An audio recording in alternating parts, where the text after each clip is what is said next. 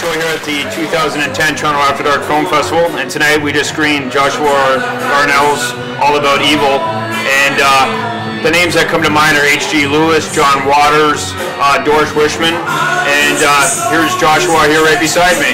Hello. Welcome to Toronto. Thank you. It's your first time here. It is. It's my first time in Toronto, and it's been an incredible experience, and the festival's been amazing. Well, we're very happy to have you here. And looking at your filmography, you've done several shorts, and this would be your first feature, All About Evil. Yeah, I did a bunch of like literally no budget shorts. You know, a lot of people say that, but these are like, it was like whatever. You know, I always say I made it with a wig and a dream, and yeah. So jumping from that to actually having a budget and trucks and a crew was like a dream come true. Then that had to be quite a learning curve. What was that experience like? Yeah, it was. It was sort of like, it was, because I'm a performer in San Francisco, and I perform as this sort of, I don't know, it's a drag queen version of a cult movie leader in a way. I kind of built up this sort of community of artists and people who could do costumes and shoot the movies, and so a lot of those people actually came to work on the movie. But we were also mixing in a lot of like the indie film worlds, you know, professionals. And I think the marriage of the two, it went really well. So some of it felt very familiar to me, and some of it was like a total, you know, crash course in indie filmmaking. And earlier during the Q&A, you said the screenplay, you spent about 3 years writing that. Now, when I first was watching the film and the credit sequence, which was amazingly put together, some of the names that pop out there, were you like Natasha Leone, Noah Segan, you know, Cassandra Peters? When my question is, when you were writing that screenplay, did you have these people in mind, or was that something that, you know, came later in casting? Honestly, when I wrote the screenplay, because I was writing it from this sort of point of view of like a really truly no budget filmmaking world, I didn't have any of those names in mind at all. I think I ended up with this sort of dream cast. One thing that I feel like I learned is that script is really the most important thing as far as attracting talent, and so I'm glad that I took my time writing it, but no, I had none of those people in mind. And then once the screenplay was done, and I actually was friends with Elvira and doing road shows with Elvira, I got to like perform with Elvira, but then I got to see Cassandra as the mom. She has a teenage daughter who's into like indie rock and roll, kind of going through her own rebellious stage, and I would look at Cassandra and go like, oh my god, she's kind of like the mom in my movie, you know. So that's where some of the pieces got put together. Now, raising money for any project doesn't matter if it's $200 or $200 million. It's always a struggle. How did you actually approach investors with this? Did you have like show them your shorts, or did you have some kind of package to? Well, I actually. Maybe like a few years before we actually found financing, while I was writing the screenplay, Mark Cuban, who owns the Dallas Mavericks and HDNet and I don't know, tons of stuff, you know, he's a billionaire.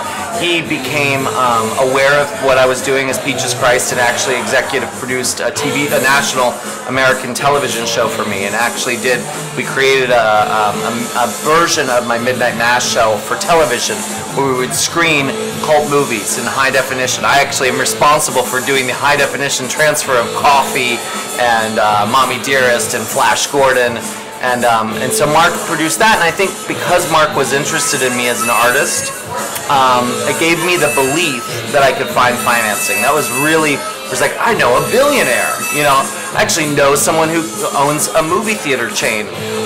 And then I asked Mark for the money, and I didn't get it from Mark.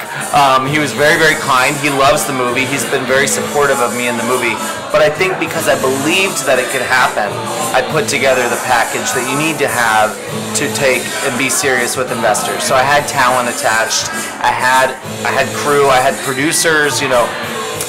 And so when Mark wasn't the guy, we actually had this really solid package to take out and show investors. And probably going totally off of that topic, but when I'm watching the film, you have like some pretty crazy gore elements in that. Do you have any problems with the MPAA when you show them the cut? I haven't seen it. Oh, okay. It's not rated because you haven't got distribution yet. No, so it's still doing. We're doing this bizarre roadshow. You know, I really had this sort of this wish that I could roll the movie out in a sort of this William Castle style, and so we actually do a whole performance piece and gimmicks, and the audience is involved. So our, you know, a lot of people finish their movies and they're immediately looking for distribution. Well, I was afraid that if we got distribution too early, I wouldn't be able to do it the way I want to, because once you sell your movie, it's then their movie. They own the movie. So I don't know what's going to happen, but I'm really thrilled that I get to present the movie, you know, my way right now. And so we didn't need the MPAA. It's almost like a concert. Like it is. You go on tour all over America. It's really strange, yeah. Like, and a lot of the Thomas Dekker wrote a song and performs it with the younger cast, and it's very rock and roll. And Mink Stoll and I, as Peaches, do like a duet. I mean, the actors from the movie are actually up there singing and dancing, and it's like this very old vaudevillian true roadshow. It's very expensive and exhausting, so I don't necessarily recommend it for every filmmaker. But for you, that's what you wanted to do with it. And I think it's the truest expression of what we do. I grew up loving cult movies. I feel like I was saved. I think Rocky Horror and John Waters and Wes Craven saved my life. You know, like I believe, you know, movies are my religion, theaters are my church, and I just think that for me, being able to present this movie to fans the way that I want to, with a drag freak show is the right way to present this movie. And your actors, you were speaking about Noah Segan a little bit earlier, and I had the opportunity to speak with him last year in this very spot, and we talked about Warren Oates and, you know, tough guy actors, and there he is in drag in your movie. Yes. What a fearless actor. He is a fearless actor, and Noah is incredibly butch, as you recognize, but he's also completely committed, you know, and he's just incredible. And when we looked at the character of Adrian, Noah really wanted to be inside my head and really wanted to kind of, you know, come up with something unique. And so we started talking about how, you know, it would be a lot of fun to play with extremes. And so we started saying, I kind of was suggesting we look at Norman Bates and Buffalo Bill. So I wanted this sort of like effeminate, sort of psycho Bates Motel sort of thing going on, but also unhinged tranny rage. And when I watched the movie, I'm like, he's doing it. He really is doing exactly what I asked him to do. He's amazing, and he's super talented. And he really thinks a lot about it. And as far as the drag goes, I think he liked it. No, I don't know.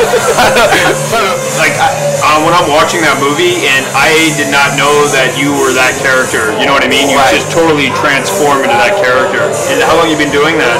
I've been performing as Peaches for like 15 years, I would say. I really created Peaches as sort of this weird expression of my love for things like Elvira and Pee Wee Herman and Freddy Krueger, and the idea of a character who could exist in movies and on TV and in life. You know, you could be interviewing Peaches if we had 5 more hours, you know, but, you know, I mean, she could be wherever, and I love that idea. And so writing her into the movie was actually kind of a challenge. Actually, writing her into the movie wasn't as much of a challenge as actually doing the movie. You know, I actually shot the movie as Joshua for the first week, and then Peaches hit the set, I think, on like day 9 or 10. And I remember there was this real shift for the audience, or not the audience, the cast and the crew. And they all, you should ask Noah, I mean, they all talk about how it was fun having Peaches on set for about an hour.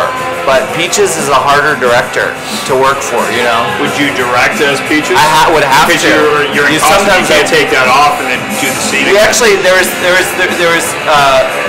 vocabulary created for this very reason. So if it were me on set that day, they would say Joshua was here, and on the walkies they'd call for Joshua. If Peaches was in the scene and in full wig and costume and everything, they would say Peaches, and that would kind of mean that I was camera ready. if what normally was happening was my makeup was on, but I'd be dressed like this. So they have Peach's dressers ready to go, but it was so uncomfortable that I would actually be dressed, and that was Peachawa. So if Peachawa were on the set, they would say, "Who's on the set?" And they would say, "This is the director of the movie." Like Peachawa's here. Like these butch union crew guys, you know, like it's Peachawa's here. They'd be like, "Well, get Peachawa into Peaches," you know. And that they knew what that meant. It took like 15, 20 minutes. Very surreal. Well, yeah, and everybody had to adapt. They did, and her facial expressions. You know, Patrick Bristow, who plays the newscaster guy, great improv actor, was in the Groundlings for years, was on Ellen's TV show, in Showgirls. Actually met him through doing Showgirls, and he was like, Joshua's very nice and zen and sweet and patient and works with the actors, and then he was like, and then there's Peaches, you know, and they didn't like it because I was, you know, I was uncomfortable, and I think I was shorter with them, and also the makeup, you look fucking mean, you know, you look scary. Am I allowed to cuss? Oh yeah. It's after dark. Right, exactly. Anything goes now. Yeah, perfect.